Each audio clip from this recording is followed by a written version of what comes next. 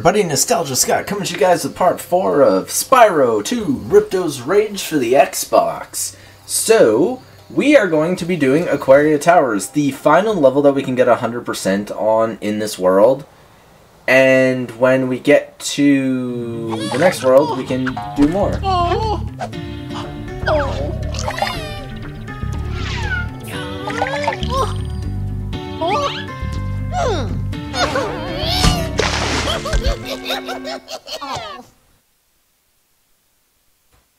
That's kind of mean. So what are you guys up to? The funny-looking guys with the shock sticks have drained all our water. We can't get it back unless someone activates the switches they're guarding. Yeah, so this is a water-themed level, and what's interesting about this level is it doesn't actually have the water to begin with. So that makes you question, well, what are we doing here if it's a water level and there's no water? Well, cool fun fact about this level is the switches that they're making you activate are actually very important. Because when you activate one, it does this. It triggers a bunch of water, so then it becomes a water level. Now honestly, this is one of my least favorite levels in the game. Not because it's a bad level, I'm just not a big fan of a lot of water levels. Like, I do think their ambience looks pretty cool in most games, but in this game, not really. I'm not a big fan of it because, especially like the way that they darken the whatchamacallit. They like darken the coloring of the game when you're in the water. So like, see how we are right now? When we go under here, you get this blue haze. And it's just, I don't really care for it. Now there is a skill point here, and it's to destroy all seaweed. Which, when I see a seaweed, I'll show you guys. I'm pretty sure there's one over here. Now don't go in the water with these sharks. Yeah, there's a seaweed right there. These sharks will actually kill you instantly. Because they're just metal sharks, and metal sharks are honestly terrifying, and we don't want anything to do with them. Also, you guys have been really enjoying this series, surprisingly enough. I was expecting immediately playing Spyro 2 after Spyro 1 to be kind of a flop, like it usually is on my channel. But you guys are actually thoroughly enjoying most of the content I upload. You guys are also really enjoying the Fairly Odd Parents Let's Play that I have going on. And I'm surprised, because it's a completely blind one. I have never played it, nor have I ever watched that game played. But it's cool to see that you guys are so on board with it. And I'm not complaining at all. Like, it's just, it's an interesting game. And he pre-fired that, so when I went... Oh my god, the double hit. He pre-fired that, so I got electrocuted. But yeah, I'm surprised that you guys are enjoying certain series as much as you are on my channel. And I'm grateful, because you guys have been increasing the subscriber count of the channel drastically over like the last few days. Like, it went from 41 subscribers or something to 65 just over the weekend alone. So today is Monday the oops, I almost knocked over the hardwire recording thing here. It is Monday, February 20th. So hi Spyro. Yeah. You must be tougher than you look to get here. All the same, you won't be able to get past the metal sharks up ahead. I suppose I could let you borrow my submarine, though. For a modest fee, of course. For 100 gems, honestly, though, for invincibility for a section, honestly not bad. Also, I kind of like the green sparks there. A pleasure doing business with you, Spyro. This submarine is 100% sharkproof. I guarantee it. And, honestly, he isn't lying. Like, see? Just straight up don't even get phased. It's also the cheapest thing money, but actually no, I think there's one other, like, portal or something he opens up in World 2 that's really cheap. Other than that, he normally increasingly charges you, not... Also, in the original game, Spyro would actually pick up those gems up there before he would fall down. Also, I'm pretty sure this is the last switch in the entire level. You're probably wondering, we haven't gotten a single orb or anything yet, and we're already essentially at the end of the level. But then you guys may have noticed that in those shark sections, there were a lot of gems and stuff that we couldn't get to. So with this, it now connects both like rooms. So now we can go back here. There's also those numbered towers. But, see, because now we have the ability to swim everywhere, that means we can now get the gems everywhere. Okay, so he's pointing in there. Yeah, we can't go in there. Because there's sharks in there, and we don't want to die. That's not how we roll sparks. We're not going to suicide. I do want this sheep over here, though. Where's the sheep? Oh, it's over there. Of course the sheep's over here. Why wouldn't it be? Mr. Sheep. Thank you. Oh, there's another sheep. Nice. Wait, no, that was just the dead sheep, I guess. Its body took forever. Yeah, okay, and he's pointing upward. Yes, because guess what? There actually is more to this level than one would think. Because, guess what? There is a hole in the surface of the level, which actually takes you outside, or is it technically outside if you're underwater? And there's 2 orbs here with Hunter, which is a super easy challenge, and then there's one with another guy up here. Yeah, all the orbs are literally in one section of the level, which I'm fine with. It's just kind of weird. It is allow you to focus on the level, though, before you go adventuring, which is cool. And unlike Spyro 3, which adds like these little like mini-game doorways to like different zones, this one doesn't do that. This one's just straight up, yeah, everything's within the world. So the worlds are generally smaller than they are in Spyro 3, but the world itself in Spyro 3 is generally pretty short. Yeah, there's the seahorse guy there that also has a challenge for us, and things like that. Yeah, and you see a lot of the seaweed up here too, I bet, so you know for a fact that we're gonna have to do that. Now there are gems that are up top on like these towers, like on the little arches of the towers. I'm pretty sure these ones are gold gems. Now I know there's a gold gem somewhere up on one of these. Oh no, I guess that one was a gold gem. Maybe it was that one I was thinking of.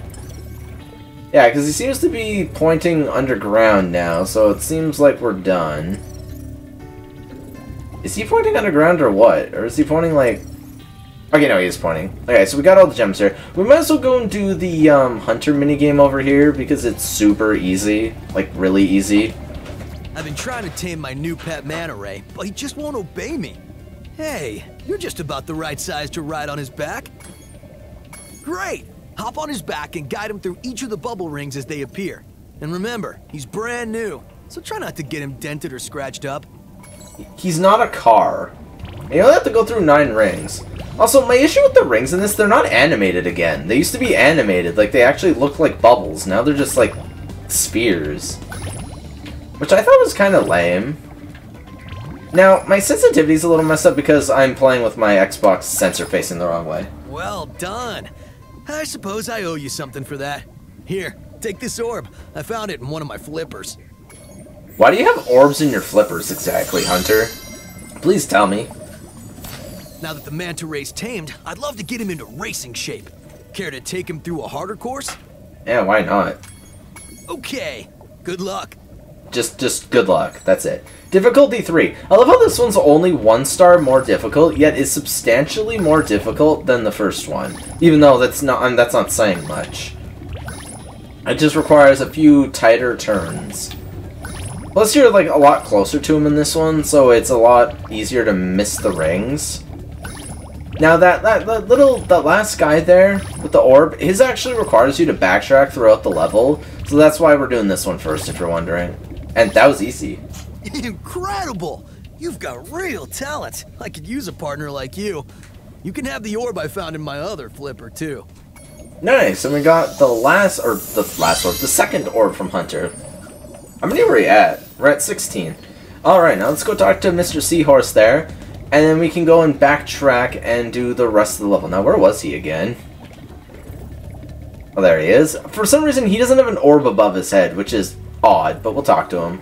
The water workers have kidnapped 6 of my children and have hidden them in the top of each of these numbered towers. I borrowed some explosives to blast open the tower doors. If you can make it to the top of the 6 numbered towers, my children will be safe. Yeah, this is a 4-star challenge. I don't know about that. So there's like a gimmick to each tower, and you have to do them in order. So that one just has an electric little like gateway that you have to watch out for. And then I'll blow up in that one. This game honestly is like a lot of cutscenes and mini cutscenes compared to like even like Spyro 3. Spyro 3 is just kind of there, I guess. That seahorse had a weird seashore going on. And then 3 and 4 are down there. So now we have to backtrack. But now, before we do that... Actually, before I do the last one, what I'll do is I'll do the rest of the level. We might actually be able to do the last level before the boss in this episode, too. Which is pretty cool. So this one should have a crab in it. Yeah, just a singular crab. I don't know how that's much of a challenge, but I guess it is. And we'll do this one. And then we can go and do some more of this stuff. 4 is right here. This one I believe is 3 Is it? I guess this is 2. Oh, never mind. It was 3. I was right. You can technically, if you get hit, you can just charge through. I believe the next 2 are a mix of... No. Pretty sure one is a mix of electricity and crabs, and then the other one is like, oh, what you call it? Like moving electricity. Now, to deal with the seaweed, what you actually have to do is you actually have to use the fire breath. Yeah, you wouldn't expect to use fire underwater, but you do. So you have to find all the seaweed around here and just nuke it like this. Because it creates like a, I guess like it's just super heated. Well, I guess technically fire breath could kind of work underwater. In the sense that like, it's just hot steam, I guess, is a better way of putting it. Than it is anything else, you know? Now hopefully I can get all of them up here before we have to go back or run out. Because, I think we got it all.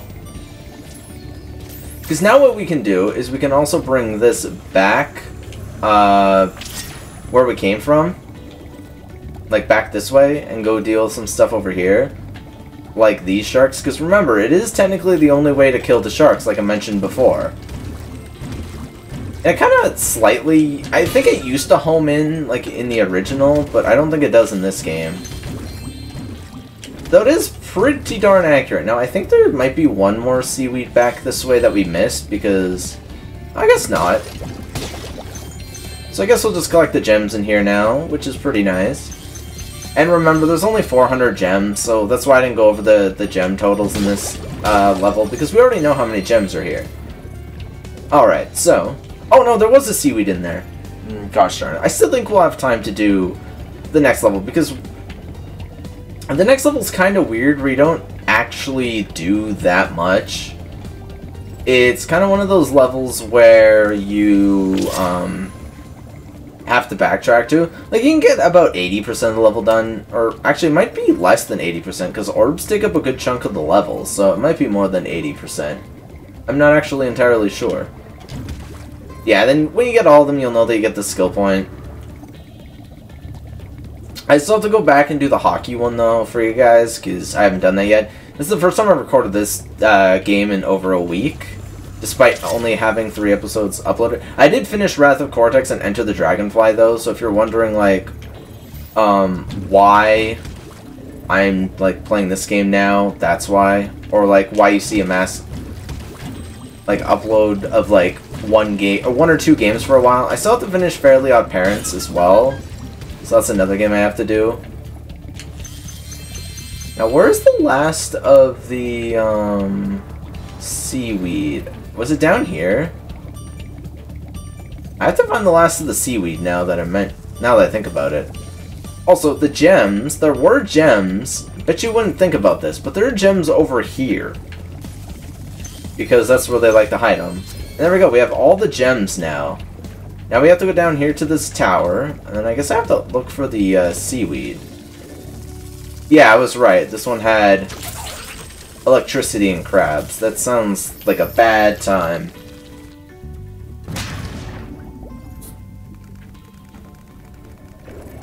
Alright, so now we just have the last one. Now, I don't know where the last seaweed is. I bet you it's up top, right? I bet you I missed it up top.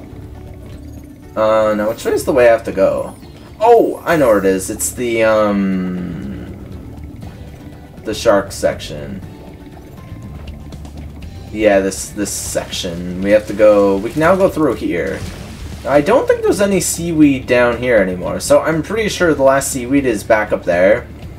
Like, up top. I really wish you could track it, but you can't. Now, this one's kind of an interesting level. Because you have to follow the electricity. You kind of have to be patient. Anyways, we got the last orb now. You did it! Now we can swim in peace. I heard that you're collecting orbs. Please, take this one. Alright, thank you very much. We got our final orb here. I was going to say first orb. Now, it'll say level complete, but we know for a fact that we are not 100% complete this level. 100% complete this level? We have not 100%... We have not 100% complete this level yet. Actually, I'm pretty sure... Isn't there a seaweed behind? I thought there was seaweed behind him. I know I'm missing... Oh, there it is. Okay, yeah, we did miss the seaweed up here. So we have to come back.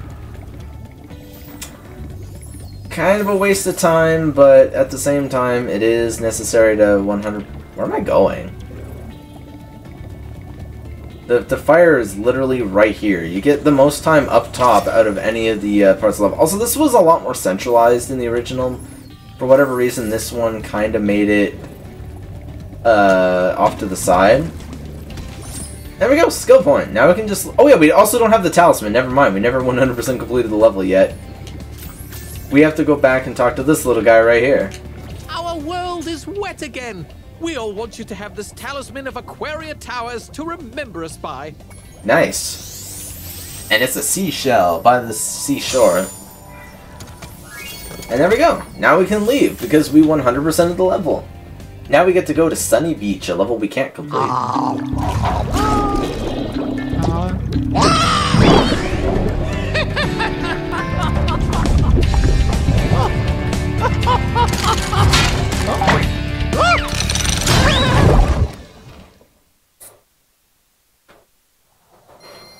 Nice.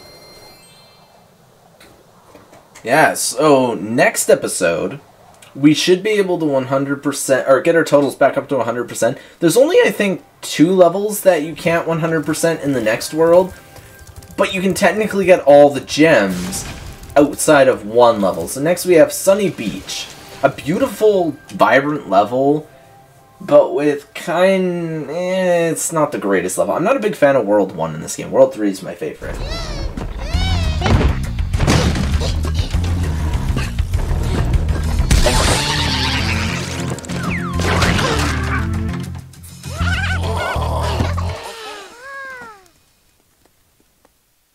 So we got a bunch of turtles and more water workers. Yeah, you'll notice that throughout this game, that a lot of the gimmicks, or gimmicks of the level, oh yeah, I still have to put these guys onto the platforms, is that, enemies will span multiple levels and usually help out different groups, usually one being the enemy in one level and then being your friend in the next. This world, not so much. The water workers are just bad. Hi, Spyro. It's a good thing you're here. If you can help shepherd those baby turtles over there to safety, I'd be mighty grateful. Prince Tortoise. Yeah, despite being turtles, your name is Tortoise. It's funny. I like tortoises and turtles, though. They're really cool animals. I love tortoises and snapping turtles the most. They just look super cool. Now, there is kind of a little secret that, as a kid, I didn't originally know was here. It only took me about, like, 1 playthrough, though, to figure this out. But, yeah, there's a little alcove over here that you can get to that has, you know, goodies. And it actually has a ton of gems. In this level, I think you're only missing, like... It's like 20 gems or something. Like, it's a really small amount of gems that you're missing. Just because you need the second ability, and the other one... Well, actually, you need the second ability to get to both spots. And the ability, honestly, is one that was in, A Hero's Tale, and actually I don't think it was in A Hero's Tale. It was in Enter the Dragonfly. But, yeah. So yeah, you know these guys are the exact same, except instead of wearing scuba gear now, they just have like their wetsuit on. These guys, I'm not entirely sure what they are, and if they're actually the water workers or not. They're just giant duck-billed weirdos. But yeah, kind of like Glimmer. It's the exact same ability you need for Glimmer. Which I found weird, that this game never actually forced you to come back with the third ability. They only made you come back with the second ability. And then in the second world, you have to come back with the third ability. But yeah, you need the ladder, the climbing ability, which at least in this game they actually made look more than just a PNG. And interesting enough, Wait, that one actually made it. It's not supposed to make it to the Switch. You're supposed to flame that one twice, but I think in the remake they made certain things a little too easy. We also need to kill 11 enemies to trigger this minigame. The water workers have captured most of our baby turtles, and the boxes they put them in are incredibly strong. With a more powerful flame attack, maybe you could break open the boxes and release them. Okay, Gromit. Why is your name Gromit? That's not a very turtle tortoise name, but yeah, we need to kill 11 enemies to get the Super Flame Breath. You'll see things like this where they're in there and stuff. Funny how we don't technically free them from that little prison, we just free them from the box. Despite them technically being trapped in there, which is kind of sad. But, whatever. At least we got lots of gems we can get here right now. We can't get them all, like... Wait a minute, that didn't hit me, game. You troll. These guys you can either charge into or just flame them above the water. But now we have enough for the Flame Breath. So what we can do is we can now go and deal with these. One thing I don't like, though, is how like when you press Y, triangle, X, depending on whatever controller you're on, what it'll do is it'll kind of like lock. Well, not what it'll do, like what it kind of will do. It just straight up locks into place, which is a big gripe I have with this game. Now I know for a fact there's one down here. That's why I kind of ran over here. Now we just have to get the ones at the beginning of the level and like through the middle. Can these baby turtles get out of the way? Your hitboxes are annoying. Also, this water's kind of green, which is kind of cool because the water in this game is always slightly different. It's never just the same. And once again, to get the other 2 orbs, you're going to need to be able to climb again. So to get all the gems and to climb, or to get the orbs, you're going to need to climb. You can only get 1 orb here, and that's the one with the baby turtles. Which is interesting, I guess. I don't know why this level in particular is so hellbent on specifically using ladders, but it is what it is. Like, it's nothing... It's not difficult. I'm not saying it's hard or anything like that. It's just kind of annoying. Wait, am I missing? Oh, no, never mind. I was about to say, like... Now, I'm gonna save the breath, or save the last one for later, because I want to grab this one. Can you actually let me up there, please? You have to glide for a specific amount of time, though, before you can use your hover. If you're wondering why I couldn't hover, it's not because I wasn't pressing the button, it's just because of that. Now, we just need to go and do this, and yeah, man, this is, I don't even think this is going to be a half-an-hour long episode. Which is good. Wait, how did I miss that enemy? I swear I killed him, but whatever. And boom! Shakalaka, there we go. Most impressive. Please take this sacred thingamajig as a token of our everlasting gratitude. Gratitude. Thank you for the first and only orb we can get here right now. Now all we can do is literally just go get the talisman, leave, and end the episode, because we've already done the speedway here. Which, by the way, there's 2 in World... Oh yeah, you guys could see the gems over there. There's 2 in World 2 and 1 in World 3. World 3, I think, has the same amount of levels as World 2. World 2. World 1 and World 3, I think, have the same amount of levels. World 2 is the biggest because it has the most levels. And, if not the longest levels in the entire Spyro franchise, outside of maybe, like, A Legend of Spyro.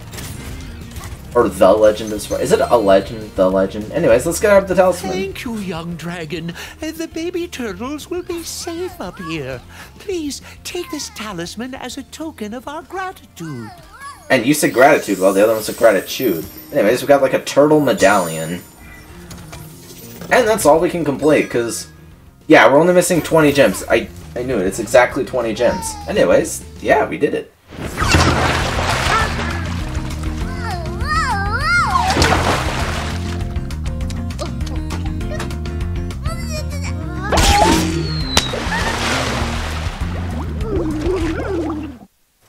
Man, talk about a painful sounding belly flop. Holy lord. 2023.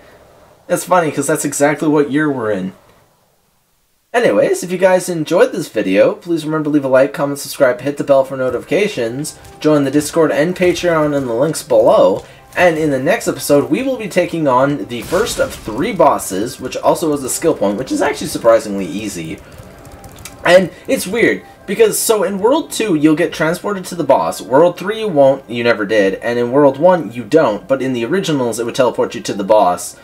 Like this area right here in World 1 and 2 if you completed getting all the talismans. So, I'll see you guys next time. Bye-bye.